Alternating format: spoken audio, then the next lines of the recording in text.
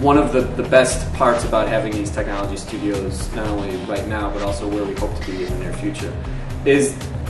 giving students access to tools that they normally wouldn't, either at home or in their Chicago public schools. And really introducing them to software and hardware that they would get at an art school, whether that's School of the Art Institute or Columbia College or University of Illinois in Chicago. These are studios, and this is technology that they would see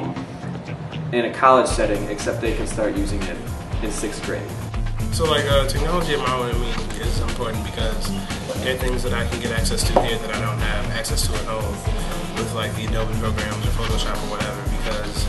the projects that I do here, I'm able to fine-tune them and give them depth and clarity that I don't have access to just like on my own. Well, I think it's really good for the students. They get to use really up-to-date technology that you would use at a college level or even as a professional, so they're really getting a head start in the industry standards. I mean, like, all these classes really help because my steps into trying to make photography a career, because it helps have the building blocks.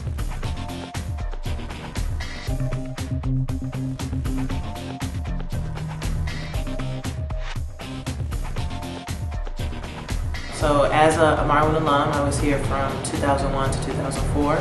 and now I'm on staff, and Marwen has grown its technology program significantly since I was a student. Looking back on it as a staff member and as an alum, to see where it is now and where it's going, and knowing that technology and tech-based art is growing, and there is a significant want and need for it. Marwen has a really good foundation of students who have learned digital photography, filmmaking, animation, graphic design,